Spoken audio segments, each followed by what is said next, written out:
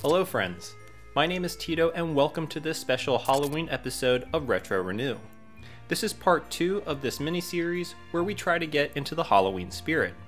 If you haven't already, check out part 1 where I go over my favorite spooky video game titles. You can check it out by clicking on the card at the top of your screen or in the link in the description below. So today in part 2, I'm going to attempt to bring this Game Gear back from the dead.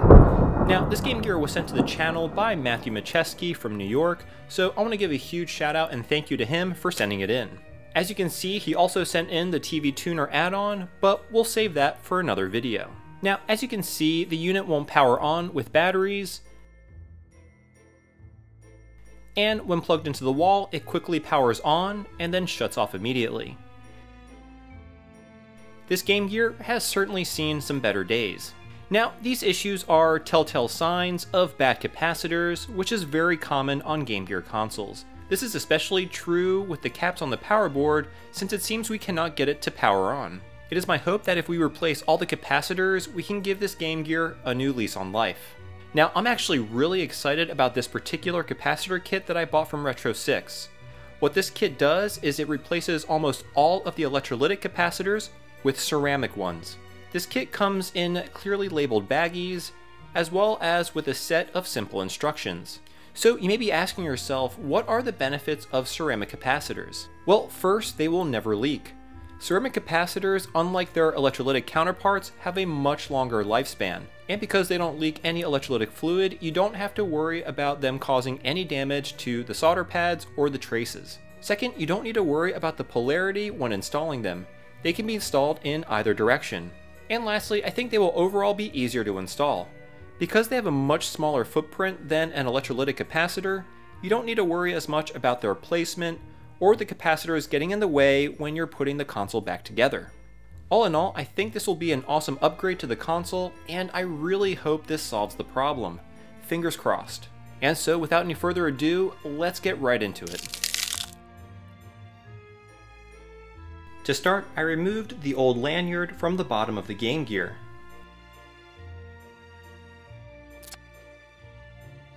Then the 2 battery covers. Next, unfasten the 4.5mm game bit as well as the 6 Phillips screws. Unfortunately, this console was missing 4 of the Phillips screws. You can now split open the console. Remove the 3 cables attached to the power and sound daughter boards. Now we're going to remove the motherboard by unfastening the 6 Phillips screws around the perimeter and the 2 larger screws on either side of the cartridge slot.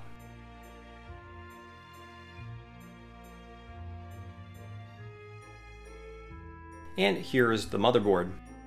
Moving our attention to the rear shell, unfasten the 4 screws securing the RF shield.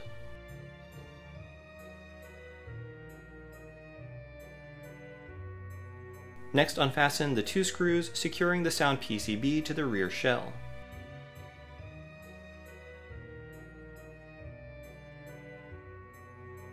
Here you can see what the soundboard looks like. Now remove the 2 Phillips screws securing the power board to the rear shell. And then peel off this plastic cover. You can now remove the power board. Great, now let's start recapping the console, starting with the motherboard. Typically, the aluminum cans of these capacitors are housed in these cube-shaped plastic enclosures and then glued to the PCB. It appears, however, that over time these plastic enclosures became brittle and are crumbling. These usually lift right off the PCB fairly easily. Reflow the solder on each leg, then heat the pad while lifting the capacitor in order to remove the leg. Do this for each leg until the capacitor is removed.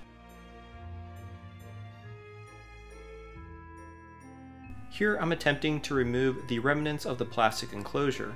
However, it appears to be partially fused to the PCB. This is a bigger issue on the soundboard, as we'll see in a moment. Here I'm adding flux to further clean the solder pads, then giving the area a thorough cleaning with isopropyl alcohol. Now, to install the ceramic capacitor, pre-tin just one of the pads.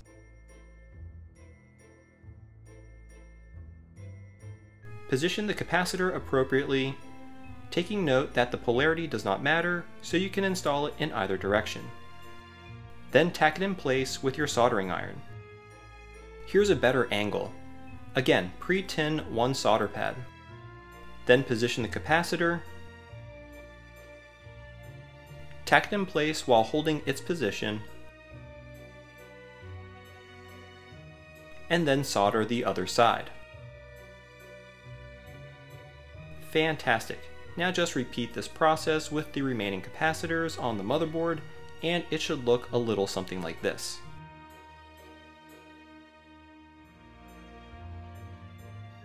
Great, with the motherboard fully recapped, let's give the LCD a thorough cleaning, as well as all the button contacts.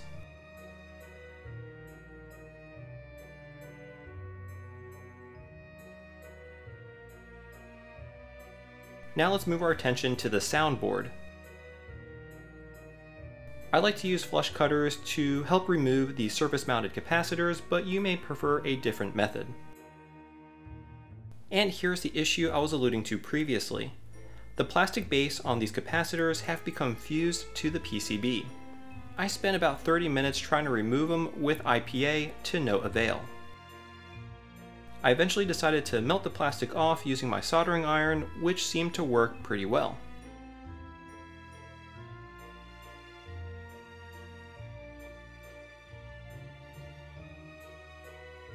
After a quick clean, here are the results. I think it came out pretty good. And last but not least is the power board. There are just 3 through-hole electrolytic capacitors that we need to replace. I'll be using my trusty Heiko desoldering gun to make quick work of these.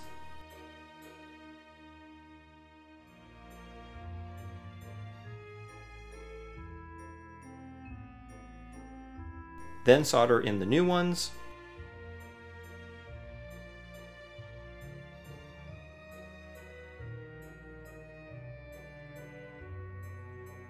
And here's the final result. Let's give it a quick test before we put it all back together. Alright, it works. Unfortunately, we have some black bars though. Oh well, that's okay, we're going to go ahead and button it up anyway. I went ahead and gave the shells, buttons, and membranes a deep clean off camera. It needed quite a bit of work.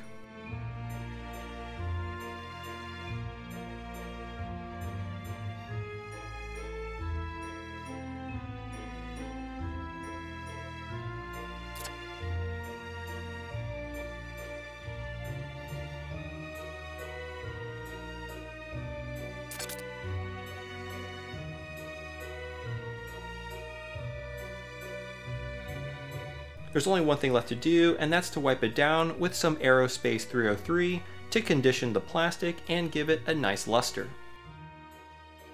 And of course, one final test. Fantastic. And there you have it.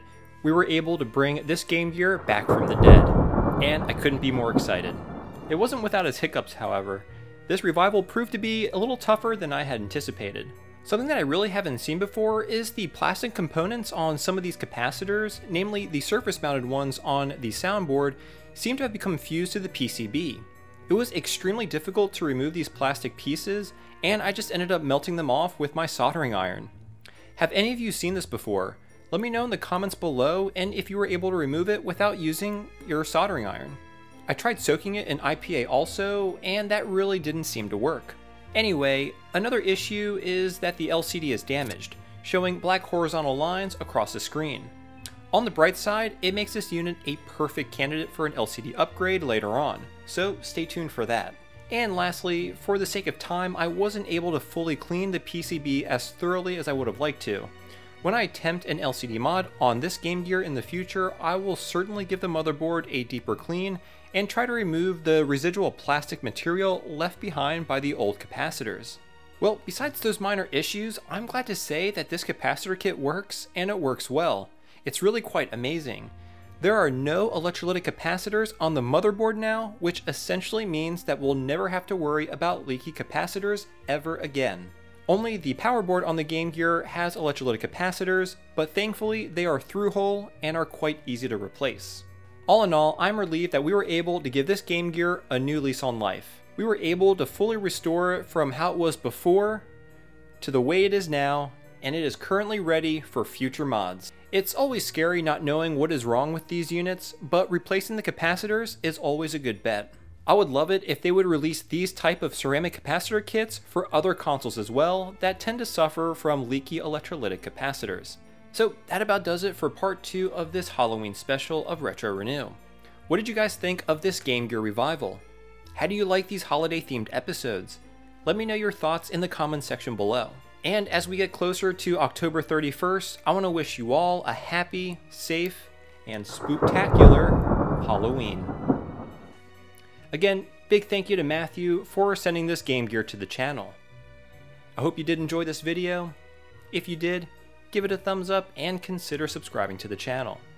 You can find me on Facebook and Instagram at Macho Nacho Productions. I release content every Thursday, so be sure to turn on notifications. And as always, we'll see you next time.